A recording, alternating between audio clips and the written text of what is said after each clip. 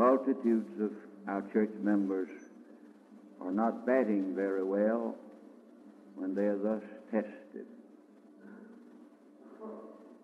I believe that every organization of a church that doesn't function in services like this ought to be done away with. I cannot conceive of a Sunday school teacher who could sleep at night if all the students in the class were not here every night. They didn't have both legs broken or working or something. Or the WMU or the training union or the brotherhood or any of the 10,001 organizations we got now trying to pump up the old dead cow. And I think we ought not to get discouraged, but we ought to rehaul the whole machinery. For if our machinery don't function, we better swap it off and get some that will. Amen? So we're being greatly tested. I am.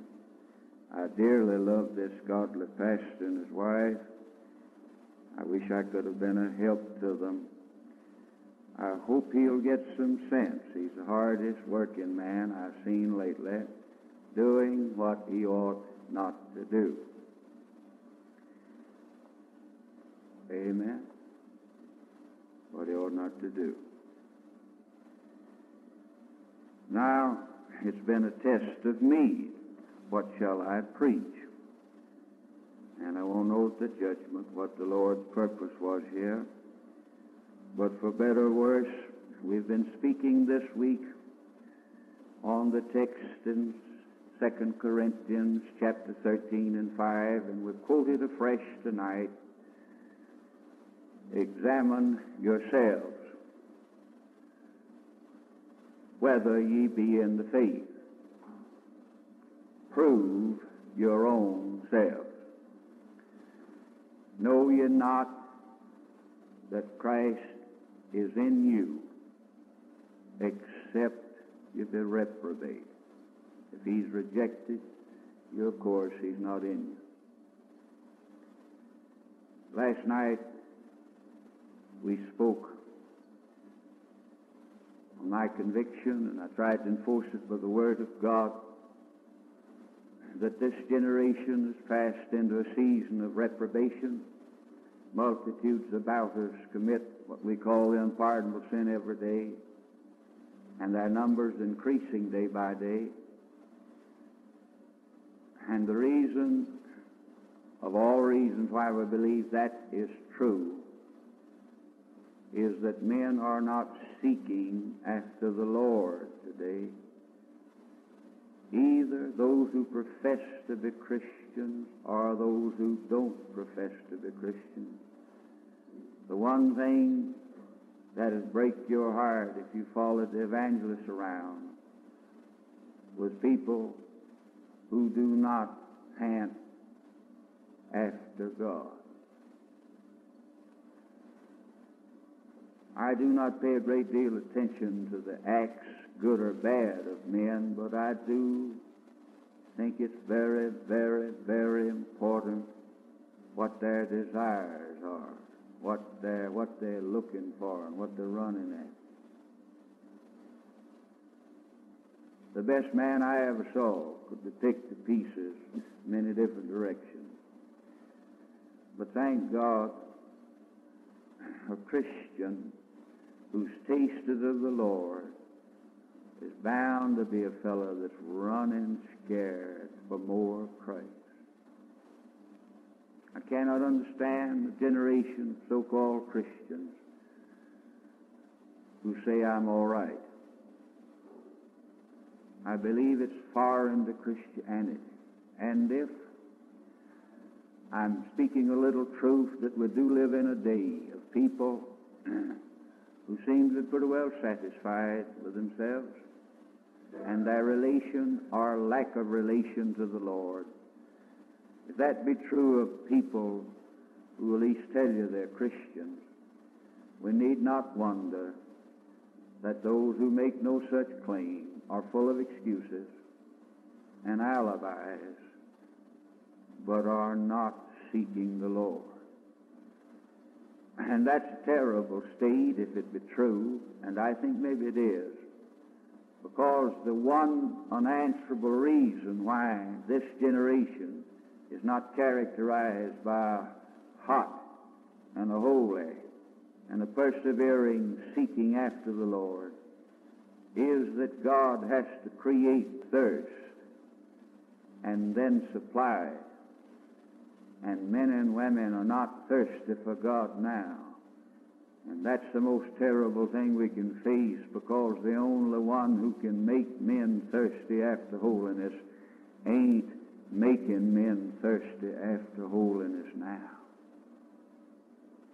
It seems that God has left this generation of church members and otherwise to pursue everything else except Him and go on to hell. Tonight I wish to speak on the subject, a thankful people in a reprobate day.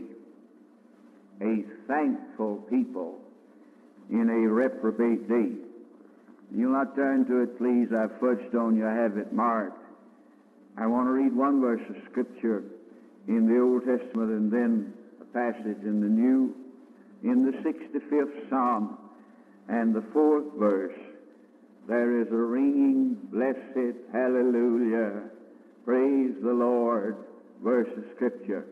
It reads like this: Blessed is the man whom thou choosest and causest to approach unto thee, that he may dwell in thy courts. Oh my! In the setting of the Old Testament, where God elected a small, insignificant nation and made them His chosen people, elected them out from among all of the nations. And then to read about how every time a false prophet came to town, they went whoring after him and departed the formal worship of Jehovah God.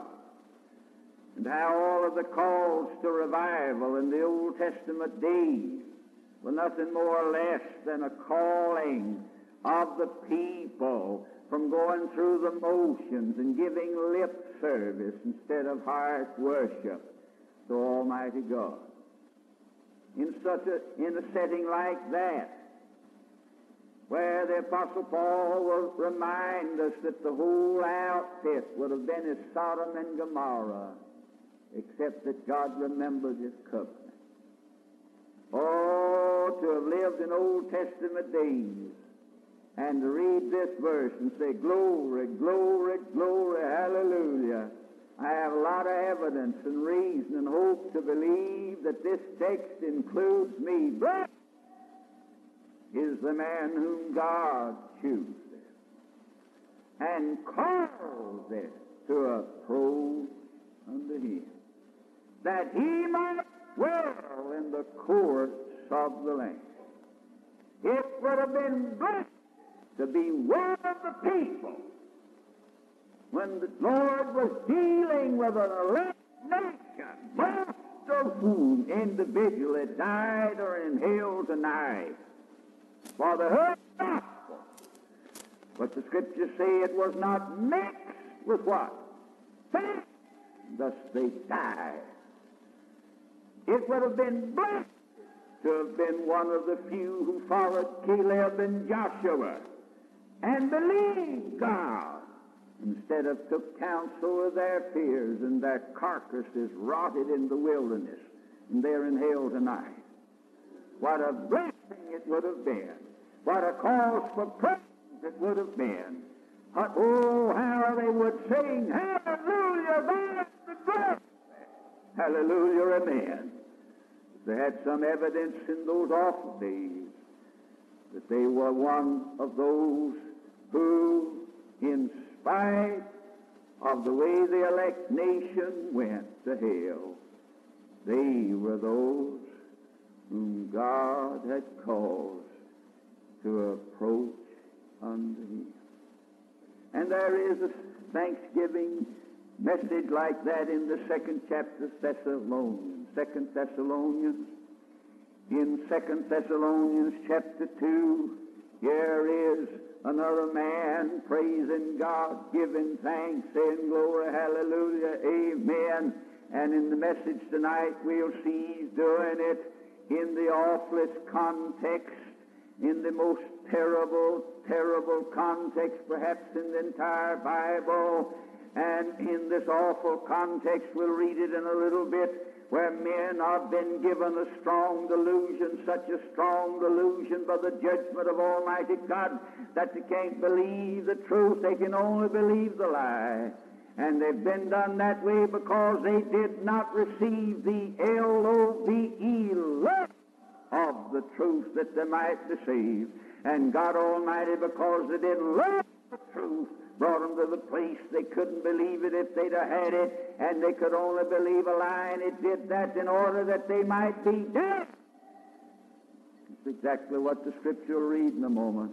In that awful context, we read verse 13. The Apostle Paul says in this context, "But I've painted a dark picture," he said, "of the time of Antichrist and the time leading up to it.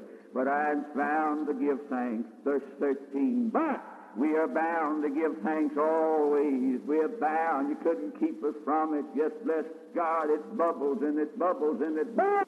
Let the redeemed of the Lord say so. That's all you got to do. Just give them a chance. Anybody that is saved in the Old Testament time would praise the Lord. And anybody that's saved in this awful day we're living in now, brother, he'll be full of bubbling praise, thanking God that God saved. Thanking God. Thanking God. But we're bound to give thanks always to God for you, brethren, beloved of the Lord. I won't be in that crowd. There's any hope for me. Folks that the Lord loves. And we're bound to give thanks to God for you, brethren, beloved of the Lord. Why? Because God hath chosen you to salvation through sanctification of the Spirit and belief of the truth. Whereunto he didn't just fix it so he hoped you'd stumble on it. Whereunto he called you. Thank God. Called you to what? Salvation. Called you to what? Belief of truth. Thank God he calls men. He calls. He chose. He appointed the means, the word, the Spirit, and the truth of God. And then he didn't just run off and hope that we'd stumble on it, but bless God, he called you out of that awful atmosphere by our gospel. Called you to what? To the obtaining of the glory of our Lord Jesus Christ. That's something to thank God about. And anybody that's experienced it, brother, he'll never get over it. He'll never get over it. He'll never get over it. A thankful people in a reprobate age. I want tonight your indulgence as we go through the Scripture briefly and get a description of the day that Paul is living in when he wrote these blessed words. I want us to get a new conception or have our old conception refreshed if we can on how wonderful it is to be snatched out of a day like Paul's day or a day like our day and called unto the obtaining of the glory of Jesus Christ. I'll tell you what fact I wish that it could burn in our souls again, that it is sure enough something to be a child of God in this awful day. What a blessed, blessed privilege. Oh, praise the Lord for the slightest hope that may be in any of us that He's called us out of the black atmosphere of the day in which Paul wrote, and the days just like it, only worse. We've been called unto the obtaining, bless God, of glory of our Lord Jesus Christ. Does the New Testament teach that there was to be a falling away from the true faith of the gospel? Yes. Verse 3 here in this chapter says, "Let no man deceive you by any means, for that day shall not come except there come a falling away first, and that man of sin be revealed, the sin, the son of perdition." In 1 Timothy at chapter 4, "Now the Spirit speaketh expressly that in the latter times some shall depart from the faith, giving heed to seducing spirits and teachings of demons, speaking lies in hypocrisy, having their conscience seared with a hot iron." They were all church members, remember now. Every one of these people that made a profession of faith. I'm going to give you a description of Paul's day, religiously wise. Amen? All right.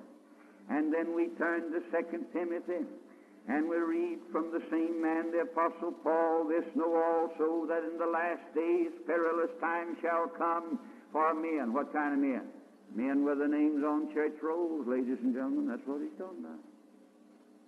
Not the drunkard and the bootlegger, but professing Christians. Men shall be lovers of their own self, covetous, boasters, proud, blasphemers, disobedient to parents, unthankful, unholy. Reads like the description of the membership of a Southern Baptist church to me. It is, too. Without natural affection, truth breakers, false accusers, incontinent, fierce, despisers of those that are good, traitors, heady, high-minded, lovers of pleasures more than lovers of God, having a form of godliness, but denying the power thereof. From such turn away. Brother, you'd better, if you don't want to go to the same hell they're going to. From such turn away. From such turn away. From such turn away. Read what the Apostle Peter said. This isn't just the testimony of Paul. The Apostle Peter will tell us in his epistle, in the 2nd chapter of the 2nd book. We'll find it here in a minute.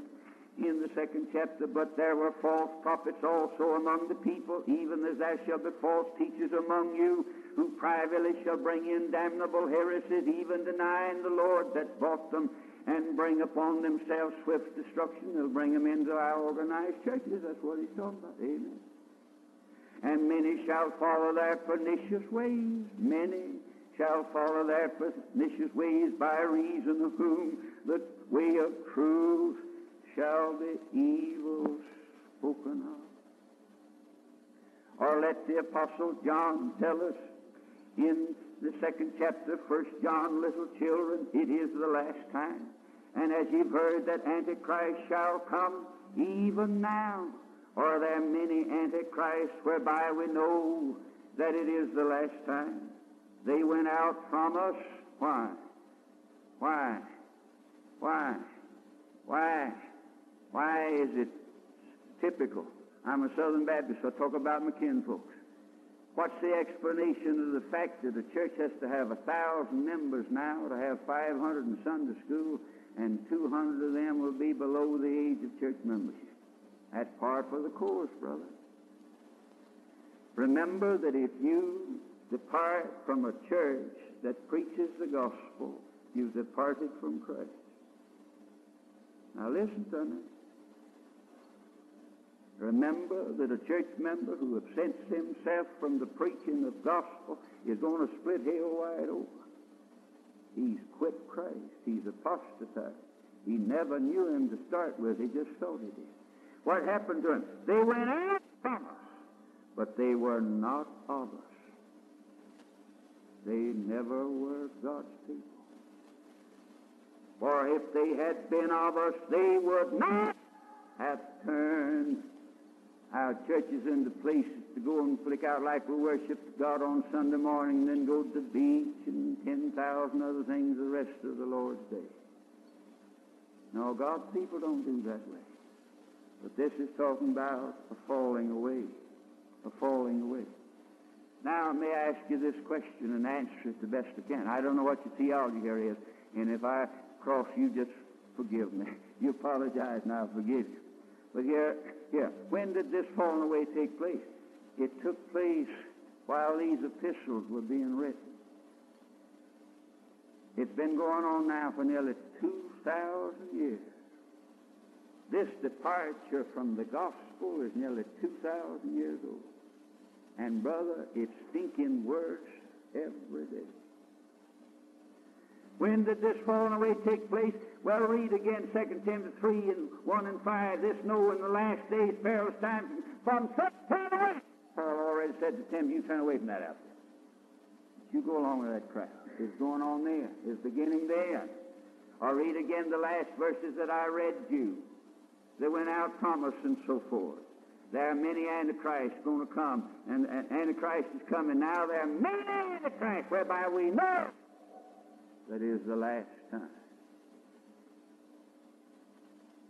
The falling away from the true faith of the gospel was even underway before these epistles were written. But, Brother Barnard, what about the New Testament teaching that this falling away was to take place in the last days? That's right. But the last days in the New Testament means the day between the first and the second coming of Jesus Christ. We've been in the last days ever since Jesus went back to glory. We'll be in the last days till he comes back. Now hold on. The Scriptures speak of the times past. Hebrews chapter 1, God who in times past hath now in these what? Last days spoken to us in his Son. Now the teaching of the Word of God is that this awful falling away from the true faith of the gospel even started in the days of the apostles. And it's been going on until this good hour. And it's getting worse and worse and worse. And it's going to get worse until Antichrist appears. When I was a boy, I was given to God to be a preacher before I was born. I didn't know nothing about the last I was saved. But I was an infidel when I was saved. Had been claimed to be one for 4 years. And I was an infidel because I had to have some sort of peace, and I knew if I got saved, I'd have to mind God, and that meant I'd have to preach. This generation tell me they got saved, but they never have been obedient to the Lord. I don't understand no such sassafras. I tell you what's fact. I don't believe a man's saved if he's still bucking God, spitting amber juice in God's face and telling him I ain't going to mind. And the issue between me and God was, I knew if I ever surrendered to God, I'd have to do his will. If that ain't salvation, you tell me what it is. And I knew his will for me was to be a preacher. And I wasn't going to be one of these little old hitchhiking preachers like I've been for 39 years, not all your life. But when I was a kid, I didn't know nothing about it. I'm going to have to be. He's going to have to be a preacher or go to hell. And you're going to have to do whatever God calls you to do, go to hell too. I don't know what he calls you. And I used to preach when I was a kid on the farm. And a chicken would die, a cat would die, a dog would die, something. We'd always have a big funeral. And if the chicken or cat or whatever it was, my daddy and mother owned it, I preached the funeral, brother. None of the other kids got to preach the funeral. And I was a stem-winding preacher in them days. And I remember our favorite cat died. And we had the biggest funeral that's ever held on old man Jim Barnard's farm, I'll tell you that. We put on all the rousements, and I preached the funeral sermon wouldn't quit. And we took that cat out and buried it. And I was so fond of the cat that when we buried it, I left the tail end of his tail sticking up. I wanted to go out and check on the cat every once in a while. And I did. And you wouldn't believe this, folks, but the more of the days passed. Every day, go out and just pull that tail just a little bit, see if the cat was still there. And I know you won't believe it, but the smell was a little worse the longer the time went. Now, the cat wasn't a bit different 10 days after we put him in the ground, except the tail end of his tail, but he smelled a lot worse. And this one isn't a bit different for God than it was when this falling away first occurred. But it smells so much worse. It smells so much worse.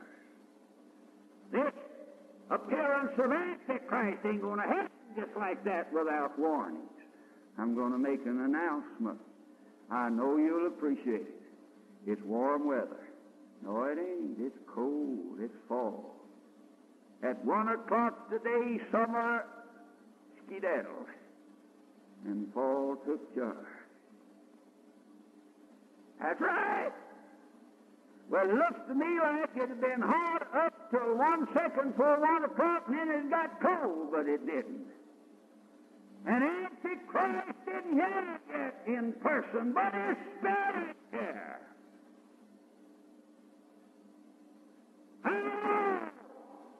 Has the world been existing in a state of falling away from and apostasy from the true faith of the gospel of Jesus Christ? Nearly 2,000 years.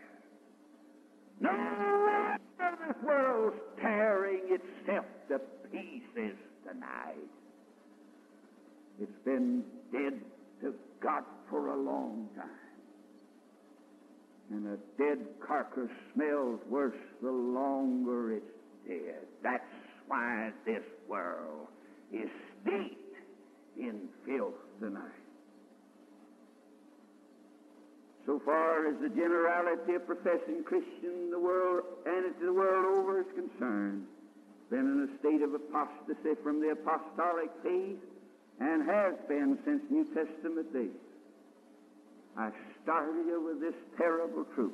The basic principles of the gospel are not believed by professing Christianity today. They have not been believed and taught all these years. There have been individuals who believe the gospel. There have been local congregations and groupings of congregations who believe the gospel. But for nearly 2,000 years, what we call Christianity has really been anti-Christianity.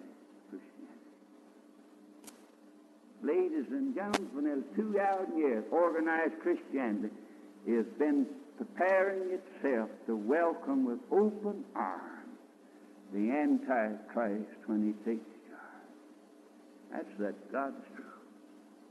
Ladies and gentlemen, if you are saved out of this awful anti-Christian spirit that's now erupting and threatening to wipe out churches off the face of the earth, you join the psalmist who says, "Blessed is the man whom God chooses and causes to approach."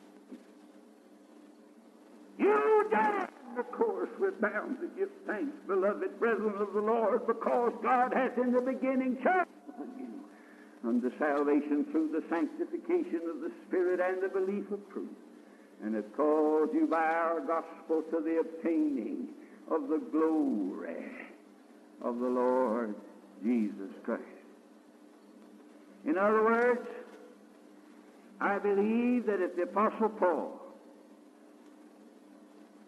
were to come back and preach today in our organized churches, the majority of every church we got would reject this message and refuse to hear it.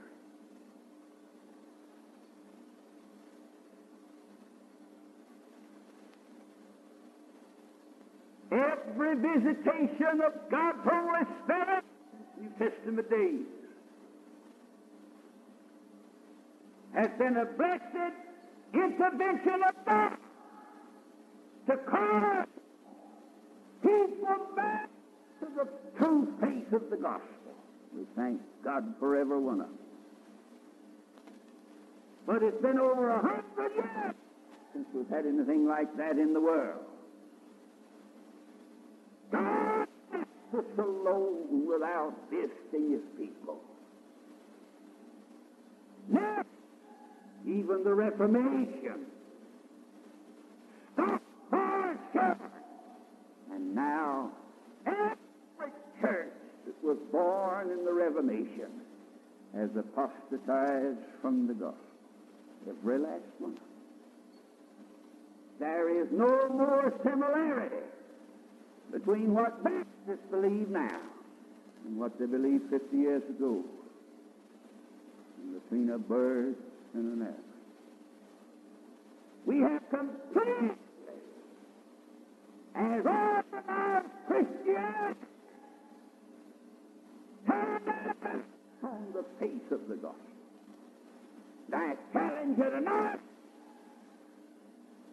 that to be saved out of the old anti-Christian spirit of Christianity today is a cause for thanksgiving. That's the reason I know anybody's Christian in this world today will never get over praising God without of such a hellish atmosphere. He picked them up and changed them by His grace. Put a new song in their hearts. Now I want you to listen to Paul's description here of his days and see how it compares with our days. In the second chapter of 2 Thessalonians here, let me read it. Now I beseech you, brethren, by the coming of our Lord Jesus Christ and by our gathering together unto Him, that you be not soon shaken in mind, or be troubled neither by spirit, nor by word, nor by letter as from us, as that the day of Christ is at hand. Let no man deceive you by any means, that day shall not come except there come a falling away first, and that man of sin be revealed, the son of perdition, who opposeth and exalteth himself above all that is called God, or that is worshipped. This is the religious setting, so that he as God sitteth in the temple of God, showing himself that he is God. Remember ye not that when I was yet with you, I told you these things? And now ye know what withholdeth, that he might be revealed in his time, for the mystery of iniquity doth already work.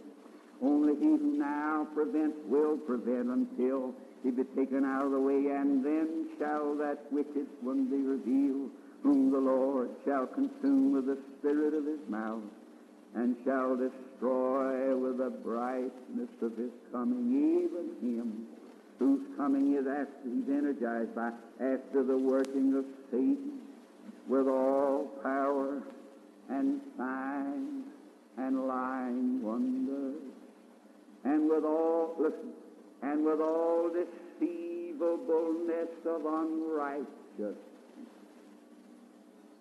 in them that perish. Why?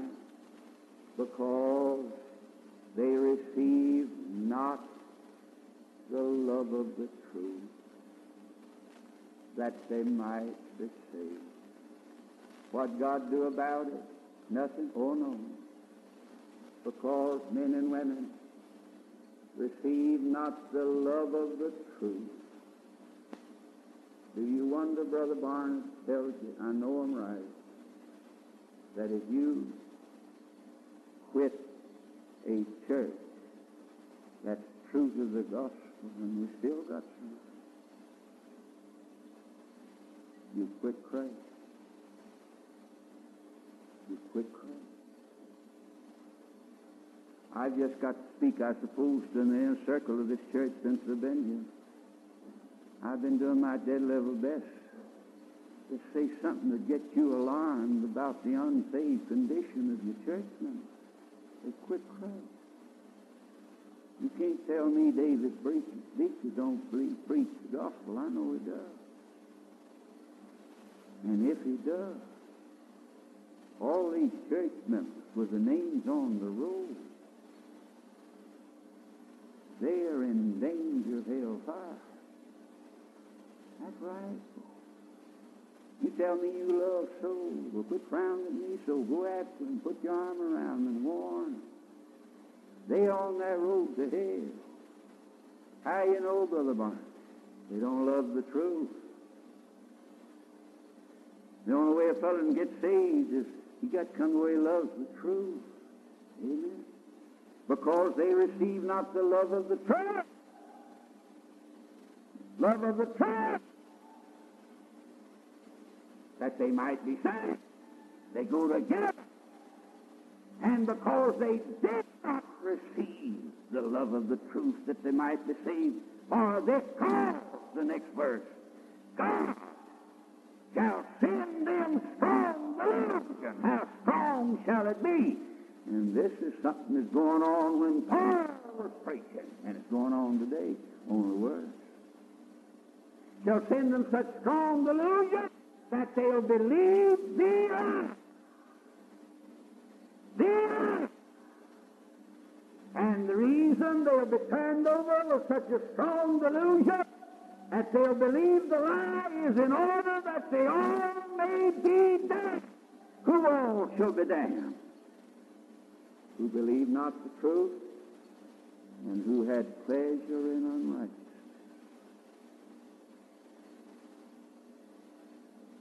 Amen. A Christian's got no business being in a church that doesn't believe lock, stock, and barrel, teach, preach, and live the truth of the gospel of Christ. Amen. And a fellow that wants to get saved, he better not mess around with a church that has departed from the gospel faith, and where it's not taught and it's not preached. For I'll tell you, ladies and gentlemen, to do so is to bring God's strong delusion on men and women and fix them so they'll believe a lie, and they'll believe a lie so that believing the lie they'll be damned, and the ones that'll be damned are the folks who believe not the truth and had pleasure in unrighteousness. That was the situation in Paul's day. And for nearly 2,000 years, by and large, except for you've got people here, there, and everywhere. That's the God's truth. Little movements in every generation. Little handful here. Little handful of Brother Davis here. He's never had but a few. Thank God he's had them. Oh, how blessed to have been one of them. One of Christ's little flock. In such an atmosphere. Ladies and gentlemen, I face you tonight. I face you tonight with the wonder of being a child of God. In an atmosphere where men have been given up to such strong delusion to believe the lie. They believe the lie that they may be damned. As God turned this generation over to such strong delusion that it believes lies instead of truth. That everybody shall be damned who do not do two things. First, love the truth. Brother, that strikes awful close to home. And who have pleasure in unrighteousness. In such an atmosphere, glory, hallelujah, we're bound to give thanks. Couldn't keep us from giving thanks. If in the day we live in now, when everything under God's shining sun except truth is being proclaimed, yea, and believed by the multitude, when the most foolish things out of hell get the biggest following now, in this generation where the truth is despised, witness the empty houses of the Lord on Sunday night. In this generation where people take pleasure in unrighteousness, witness the carnival spirit of this infidel generation. In that awful atmosphere, thank you, Lord, that you chose me and put in my path the work of the Spirit and the word of truth. Amen. Election is not salvation, it's unto salvation. God picks out of such atmospheres that he didn't do it, the whole outfit would go to hell. But he picks out his trophies of his wonderful grace and monuments of his love. and blocks their road to hell with the striving, convicting, wooing, converting power of the Holy Spirit as He takes the truth. And He calls men by the gospel. And the Holy Spirit makes it real to men and women. He calls us to the obtaining of the glory of Jesus Christ. That's God's people in this awful hour. Thanking the Lord. Praising the Lord. That in a generation that's gone wild over everything except God, because you heard it. You knew it was God talking to you. Faith cometh by hearing. You said, that's God. That's God's truth. I didn't just preach about it, that's God's truth. The Master called me. Called me out of the filth and the rebellion and the hell of this present generation. That's a thankful people in a reprobate day. Blessed is the man whom God chooses and causes to approach His throne. Mr. Spurgeon said after he got saved, he went preaching one day, and the preacher was wandering, saying nothing about like me, I guess. He said he couldn't follow him, and so he just sat there, having lost track, and he just trying to trace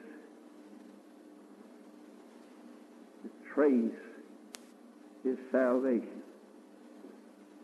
Paul said, thanks be unto God for His untraceable gift. And I tell you right now, it'll make the joy bells ring in your soul. You start out to trace it. Oh, Brother Spurgeon said, you know, I sought the Lord. He did. As a young man, he sought Him for years and years. He went to preaching place after preaching place. He's reared in a godly home and all of that. Had to go to a little old Free Methodist chapel on a snow-bitten day and hear a lame one just quote a verse of Scripture. Laugh and live. And Mr. Spurgeon said, well, bless God, I look and I live. He said, oh, it's so wonderful, and I'm trying to trace it. He said, I found out I sought the Lord. I was earnest about it. And then I found out the reason I sought Him was He first sought me. And he said, I felt love in my heart for the Lord. And I said, I love Him. But I found out we love Him because He first loved us. And he said, every direction I went in, I found out that the reason I was saved was God saved. He did it. Years ago, a big rich contract in the state of Mississippi claimed to get converted under my little ministry. And after some years, he began to pour many thousands of dollars in my ministry, and we had a big 5-fold tent and everything goes with it. We held association-wide, citywide meetings for many years. And he footed the bill. And I got to be with him a lot. And one day we were riding down the highway going somewhere, and we got in a fuss. He said, Rolfe, I love the Lord more than you do. I said, can't be. I know I love him more than you do. We really went after each other. His wife used to phone all the hotels in Memphis or Nashville or Knoxville or St. Louis. Finally, she'd find him. He'd go and rent the whole floor of a hotel, fill every bathtub and all the rooms full of whiskey, and invite everybody in the city that loved whiskey and partying to come. He footed the bill. He gets so drunk he didn't know where he was, and she'd finally trace him down, go get him, bring him home, sober him up. That's the kind of life he lived. And one day he claimed God saved him.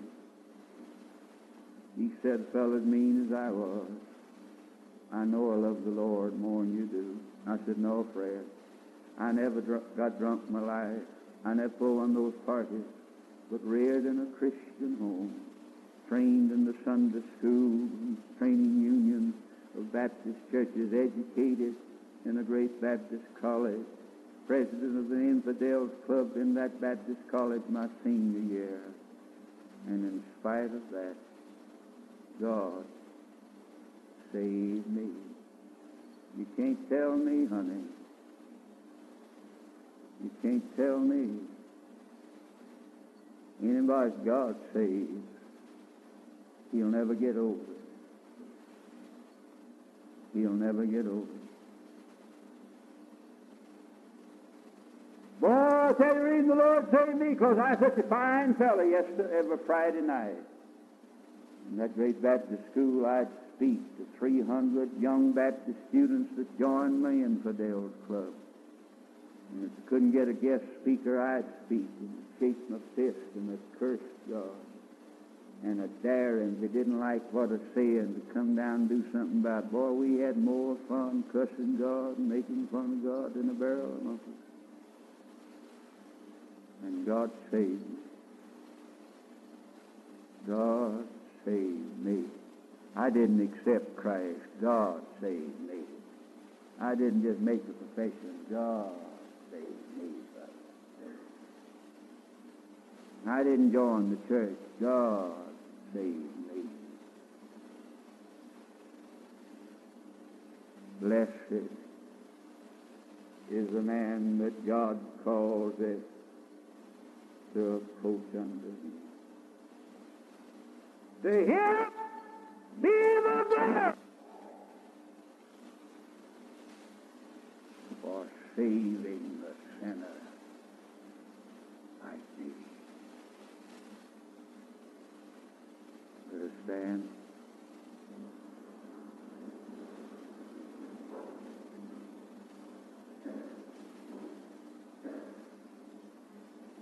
While our heads are bowed, Brother Carter, will you just lead us? We don't need the music in the first verse.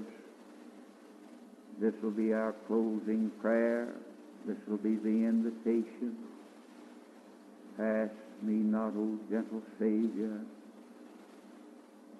Hear my humble cry. While on others thou art calling, thank God, even in this awful day in which we live, the God of all grace still calls sinners. While on others thou art calling, do not pass me by. Why we just sing that first verse? That's the closing prayer. That's the invitation.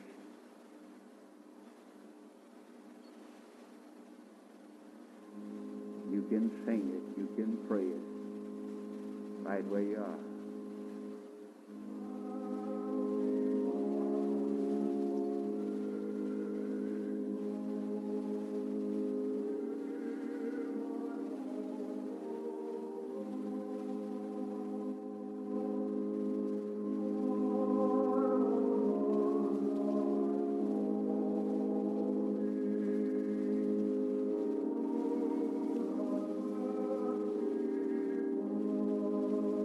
You can pray it right where you are.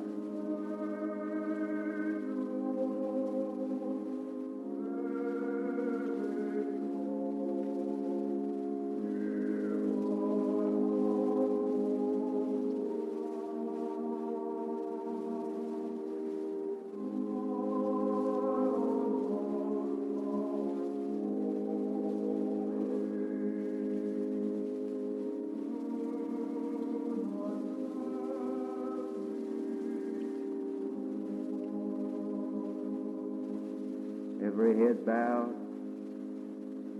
Tomorrow night, God willing, we continue the messages on this awful theme.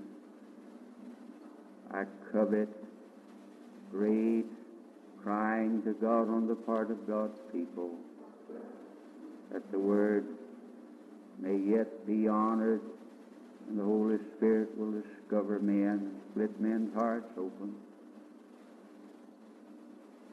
Tomorrow night I speak on the folly of knocking at a door that God has shut to and will not open.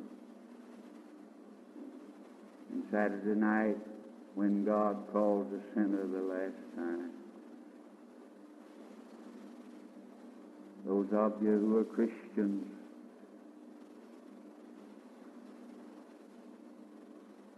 wait upon the Lord and ask Him to honor His word yet. I'll be honest with you. I don't like for the devil to whip us. I just don't. If I could lick him, I would. But the Lord can lick him, and let's call on Him. Amen. Good night. God bless you.